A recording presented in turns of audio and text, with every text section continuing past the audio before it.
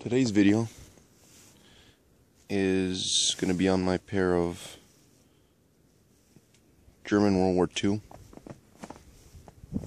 binoculars. I'm not going to get into the history of them too much. You could find it easily. There's good websites with the actual history on it. These are 6x30. And H6400 is the actual, supposedly indicating there's a range finding grid inside.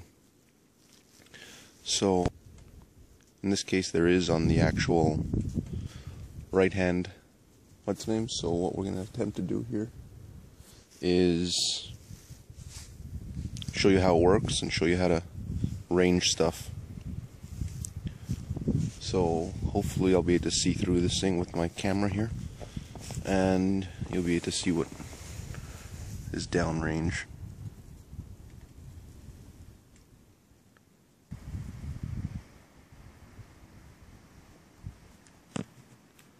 Alright, you can sort of see the rangefinder on there. You see the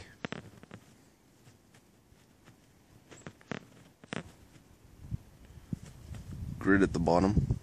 There he goes. Came into focus. It says 0, 10, 20, 30, 40. Well, that's in mils. So each line distance is 5 mils.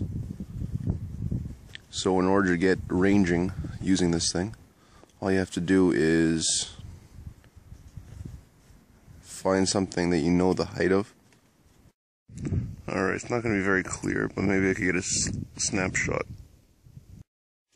So as you see, that stick out there with the black lines is, as I measured it, 50 centimeters, which is 0.5 of a meter. These are in metric since they are German.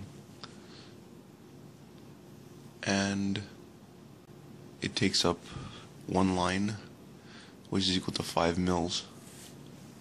That means you take the 0.5 of a meter, you divide it by 5 mils, which gives you 0.1,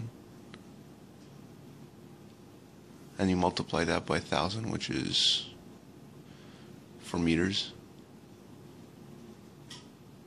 And when you do that, it gives you 100 meters, which is the actual distance which I have measured out to that stick.